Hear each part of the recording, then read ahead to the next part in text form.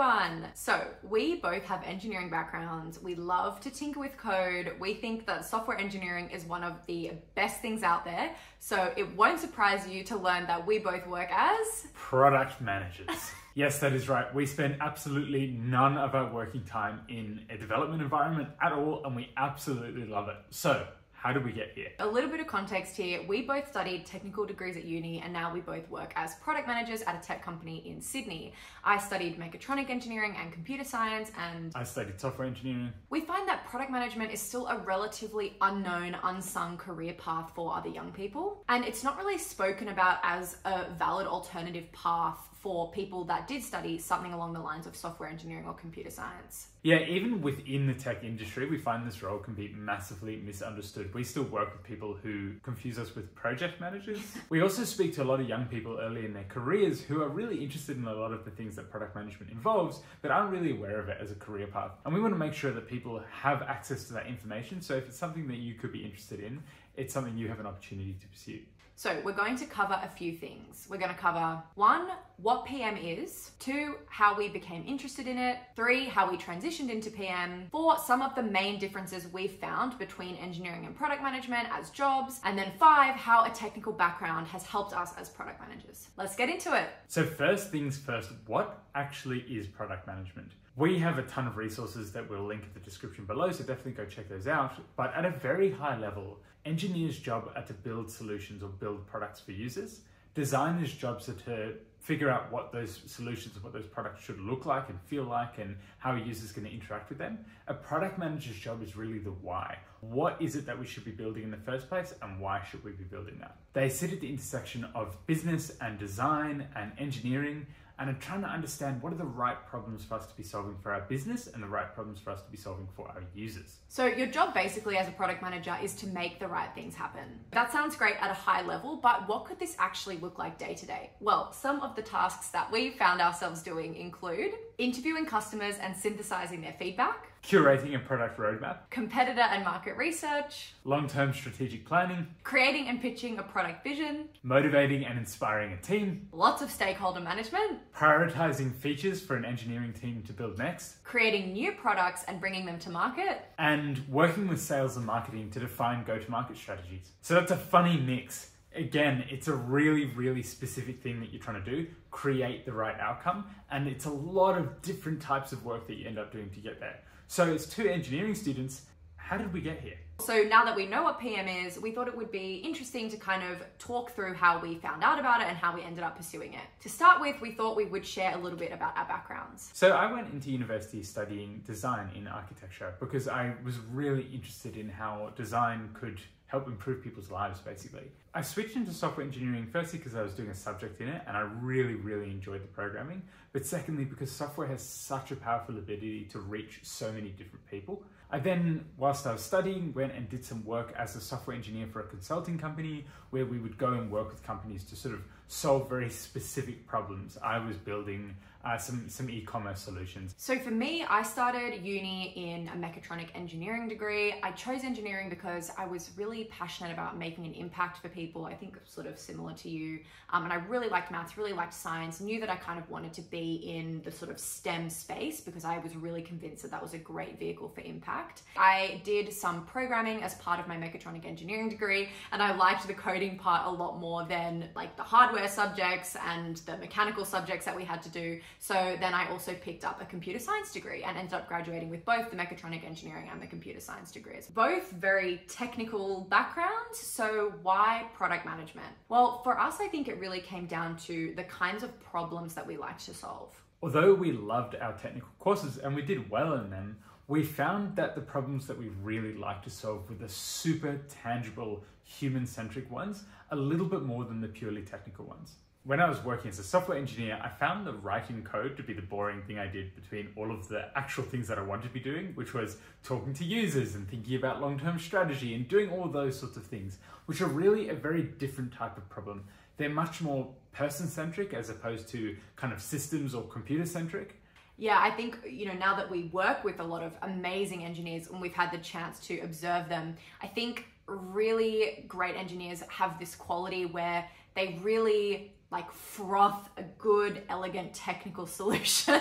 And like for them coming up with that elegant technical solution is the meaty, rewarding problem. Whereas for us, we did not relate to that at all. We didn't care if the solution was particularly elegant or technical. We didn't care if it was like the hackiest solution ever, or even a completely non-technical solution. For us, the really rewarding, important thing was seeing that tangible impact and solving a problem for somebody. Yeah, it's interesting. If you think about any kind of software solution, you have the spectrum of problems all the way from the how does this thing interact with society? How does it affect people? How does it interact with businesses and strategy and all of these different things? And then all the way at the other end is the real nitty-gritty of how do we build this? What's the most performant solution? What's the most elegant way of making this work and making it extensible and all of these different things? And we found ourselves really wanting to work on those, we would call them sort of more big picture problems of how does this interface with society as opposed to how do we build this thing? In our experience, this seems to be a common thread amongst a lot of PMs, a real hunger to solve those human-centric problems and to think about those, business needs and business strategy. Often it's expressed in things like an interest in entrepreneurship and that sort of thing. So how did we actually find out about product management? Well, whilst we were doing our technical degrees, we had a lot of engagement with different parts of the software engineering world. And one of those engagements for me, for example, was working at this company. And as I said, I really enjoyed the parts that were to do with people and strategy and all of these different things, and ended up having a lot of conversations about that. And through that, I had somebody say to me, hey, have you heard about this thing called product management? And I had absolutely no idea what it was. So the two of us sort of investigated a little bit more, did some reading online, found the few resources that were available on it. And that's sort of what our introduction to it was. We realized we were sort of doing a lot of those things already in sort of various projects and that sort of thing, but it gave word to the best parts of the things that we loved about the work that we did. So we mentioned before that as product managers, we spend a lot of time working with engineers, and we've also spent our fair share of time writing our own programs. So what are the main differences between the kinds of work that we found you do as an engineer versus the kinds of work you do as a PM? The type of work that PMs and engineers do is often very different. We'll go through 4 of the differences that we've noticed really quickly. The first one is that product managers work with unbounded work. So we talked before about getting the right outcome. The task of figuring out what the right outcome is essentially limitless. So as PMs, you never get, like an engineer might, a ticket of work that's really well defined and you're done when you finish that and you pass your pull requests and all of the testing works and all of that sort of thing. It's very unbounded for PMs. The second difference, which we sort of touched on before, is if you think about that stack of problems, all the way from the why and the big picture of how things interact with society, all the way down to the how. Now, as PMs, you spend a lot of time thinking about the why and the what. What's the change you want to see in the world, and what's the thing that you can build to make that happen? Whereas as engineers, you do some work obviously on that what, and then it's really about the how. How do we make that thing happen? A third difference is in how our calendars look and how we spend our time.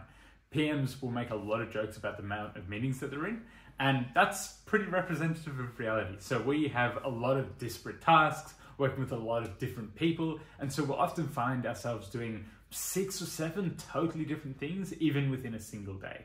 Whereas for engineers, you might do 3 or 4 things. It's mainly writing your code, and then there might be team meetings and a few other things like that, but it's much more sort of a smaller set of things that you have more time to go deeply into. And the final kind of high-level difference that we've found is success is measured very, very differently. Success for a PM can only really be measured over like a 1 year plus timescale, because you need to see all the way from the problems that you chose to solve and those priorities that you set, all the way through to how you executed that and then the impact that it has on users. That cycle can take, as I say, a year or longer. Whereas for an engineer, you can really track success and you can feel a lot of success based on how many problems you solve in the code, how many tickets that you complete, those sorts of things, which are much more tangible and sort of much more local. So as PMs, we have to be very used to the idea that even if we do a fantastic job, it might take us a while to really know that we've done a fantastic job. Lastly, we wanted to talk about how we feel having a technical background has helped us as PMs. Whilst you can obviously be a fantastic product manager without having a technical background, in fact, some of the best PMs we know don't have technical backgrounds, there are a number of advantages that we've found to having one. Fundamentally, having a technical background means that you are able to better understand the technology that you work with. The most important way that we've found this manifest is the fact that you are able to speak the same language as your engineers. So when they tell you that something is going to take, 6 weeks longer to build, or, one technical implementation has more advantages than another technical implementation, they're using language that you fundamentally understand, and you're able to kind of bridge that gap with them. This means a number of things. Firstly, it means that you can build trust with your engineering team because they feel like they're in good hands. They feel like you understand the sort of stuff that they're saying to you. The second is that you're able to better interrogate and understand engineering delivery estimates and timelines. So, if your engineering team comes to you and says, we think that this feature is going to take this much effort, which means this many weeks, you're able to kind of dig into that and ask, the right questions about why, what sort of technical implementation have they considered, where are the complexities, that sort of thing. This basically helps you help your team understand where the important trade-offs might be. It also can give you a kind of instinctive feeling about how long different things might take to build, which is a really good starting point before you actually take them to your engineering team so that they can do the hard work of actually figuring out how long it'll take to build. It also means that you'll probably have a deeper understanding and therefore be able to better mitigate product challenges that arise from technology challenges. So things like performance or scaling. Yeah, I think that last one is really important. As product managers, we can sometimes feel like we're a little bit far away from some of those fundamental technical challenges. But at the end of the day, for a lot of different pieces of software, those are like the most important things. So if you can at least speak the language and understand why scale and performance might be important and what scale and performance actually mean, it can really help you drive the right outcomes. One thing that it's really important to understand, and this is actually advice that I got from an interviewer for my current role who was also an ex-engineer, was that make sure as a PM that you understand it's not your job to have final say on how engineering does engineering at all. It's super important that you're empowering your team with the context they need to go and make the great decisions that they are going to make. And if you are trying to sort of micromanage that by trying to have that final say, you're overstepping the bounds of your role and you're stopping your team being as effective as they can be. So this is something that technical PMs can sometimes struggle with because they're so used to being in the code that they kind of default to wanting to go back there. Fundamentally, product management is a super exciting, super high impact career path, and we really want more people, particularly technical people, to know about it and consider it as a career option. The other great thing about PM is that it's a role that's getting more and more visibility and more companies are hiring for it. And I think that product managers are probably working on problems that cover almost any single industry on the planet. So whatever problem it is that you really care about, going into PM means that you have a really great chance at making a good dent on that problem space. So that's it for this video. There's obviously plenty more on this topic that we could talk about. This video was actually inspired by a piece that I wrote a couple of months ago on my journey into product management as an engineering student. So if you're interested in a little bit more detail, including some of the details on what a product management career path can actually look like and what companies are looking for in early stage career product managers, I will link that in the description below. This video, like most of the videos we make about product management, arose because these are the sorts of questions that we get asked all the time about our roles. And to help anybody who is potentially interested in product management as a career path, we've actually put together a page that has all of the different resources that we've created and some of our favorites from other people as well. So you can have all the information that you might need about what it's like to pursue product management and how you might do that. It's a constantly evolving page. We'll link it in the description below, and we hope that you find it really helpful. We've even included some things like some of our favorite books on helping to prepare for product management interviews. And as always, if you found this useful, please don't forget to like and subscribe. See you in the next one. Bye. Bye.